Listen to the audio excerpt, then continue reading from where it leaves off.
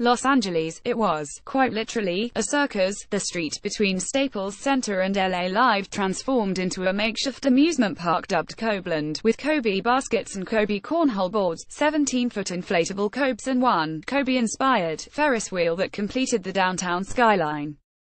A Kobe hat made of ostrich leather with an 18-karat gold pin was listed by New Era for $5,824, a bargain compared to the courtside seats, though those did come with complimentary Kobe RoboJam drones. A row deep, Kareem Abdul-Jabbar and Bill Russell sat next to each other over a basket of nachos, Kareem making runs to the chairman's lounge for bottles of water. Before the game, Shaquille O'Neal played DJ in a private club while Genie Bus raised the roof. During it, Allen Iverson mingled with Slava Medvedenko. Even at 10-18, no one throws a party like the Lakers, especially when Bryant is the guest of honor. They toasted him when he announced his retirement in November 2015, when he played his last game in April 2016, and on all home dates in between, a farewell tour for the ages and the aged. But this is Cobeland, as it's been for the past 20 years, and there's no such thing as too many speeches or montages or jersey numbers. The Lakers, as Genie's father intended, don't do understatement. They go grand, particularly if immortals are involved. Bryant strode to center court at halftime Monday, accompanied by piano music and Magic Johnson. As his 8 and 24 were raised to the rafters, bracketing Chick Hearn's purple microphone, a couple dozen former players lined the scorer's table. One was Ruben Patterson, the supposed Kobe stopper, hoping for one last charge, or at least a selfie. The current Lakers watched from the corner of their bench, the Warriors from the corner of theirs. All night, tributes spooled across the Jumbotron during timeouts and players' eyes wandered skyward, attention drifting from the huddle. This NBA generation reveres Bryant, as the last one did Michael Jordan and the next one will LeBron James. Nobody studied the screen more intently than Kevin Durant, who cradled the ball on the Warriors' last possession of overtime, score tied.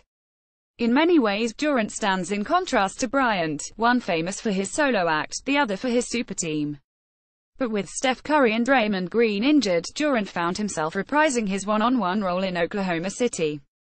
Back in the 2010 playoffs, after the Lakers vanquished the Thunder in the first round, Bryant chased down Durant and Russell Westbrook in a Chesapeake Energy Arena hallway and told them they were "bad mother," forever his highest form of praise. Durant would not surrender the ball in OT, a final nod to Bryant, and he drained a 22-footer for the game winner. "There are so many kids that picked up a basketball because of him," Durant said. "That's what we do it for." Bryant didn't see Durant stagger, bailing his courtside seat at the end of regulation, after bidding goodbye to his old squad and pounding Lonzo Ball 4 times on the chest.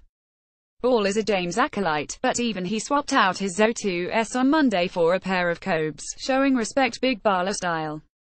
Record aside, the Lakers have moved on from Bryant, which is not to imply they've replaced the scoring or the winning. At this point, they've only replaced the circus, putting the balls under the big top instead of Bryant. Monday was a reminder, as overwrought as the Cobeland experience could be, there was always plenty of substance to go along with a spectacle: 5 championships, 33,000 points, meticulous footwork and incomparable shot-making. The balls, in less than a year, have ably filled the amusement vacuum. The basketball void, however, is harder to replenish. The next chapter is coming out of the darkness of the Kobe era, Coach Luke Walton said.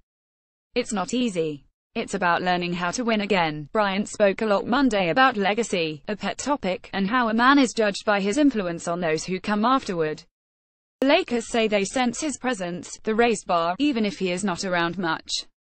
His former agent, Rob Pelinka, is their general manager, and it's no stretch to imagine Bryant in recruiting meetings next summer when the organization attempts to woo 2 max-salary free agents. In a press conference that alternated between English, Spanish and Italian, all in the first 5 questions, Bryant described the day-to-day of his retirement: waking up at 4 a.m., working out at 5, dropping his daughters off at school, going to work for his production company, picking the girls up, then hitting youth volleyball or basketball as soccer practices. He recalled friends who initially cautioned against depression and anger. "What the F?" Bryant replied. "I'm good." Even his peers occasionally forgot he was more than the mythical character he created, that jersey-chewing maniac who could not survive without a ball in his hands. That character was captivating, the center of the circus, but Kobe Bryant doesn't bear much resemblance anymore. When he pulled up to his old home Monday, hidden behind Copeland and its Ferris wheel, he reacted the way any stranger would. "What?" he said, and by the time reality registered, his car was gone.